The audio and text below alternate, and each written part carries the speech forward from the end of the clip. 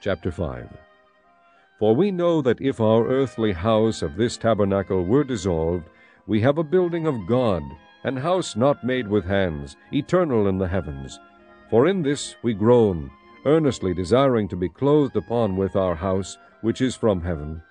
If so be that being clothed we shall not be found naked. For we that are in this tabernacle do groan, being burdened, not for that we would be unclothed, but clothed upon, that mortality might be swallowed up of life. Now he that hath wrought us for the selfsame thing is God, who also hath given unto us the earnest of the Spirit. Therefore we are always confident, knowing that whilst we are at home in the body, we are absent from the Lord. For we walk by faith, not by sight. We are confident, I say, and willing rather to be absent from the body, and to be present with the Lord. Wherefore we labor, that whether present or absent, we may be accepted of him.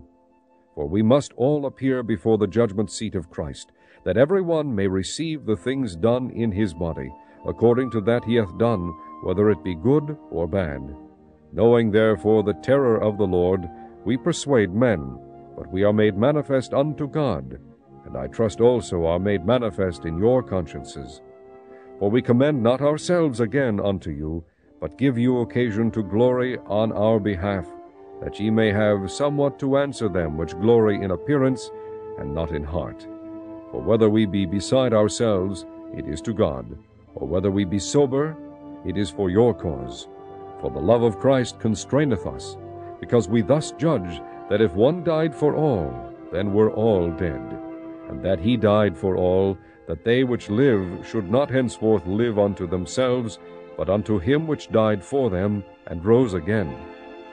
Wherefore henceforth know we no man after the flesh. Yea, though we have known Christ after the flesh, yet now henceforth know we him no more. Therefore if any man be in Christ, he is a new creature. Old things are passed away. Behold, all things are become new. And all things are of God, who hath reconciled us to himself by Jesus Christ, and hath given to us the ministry of reconciliation, to wit, that God was in Christ, reconciling the world unto himself, not imputing their trespasses unto them, and hath committed unto us the word of reconciliation. Now then we are ambassadors for Christ, as though God did beseech you by us. We pray you in Christ's stead, be ye reconciled to God. For he hath made him to be sin for us, who knew no sin, that we might be made the righteousness of God in him.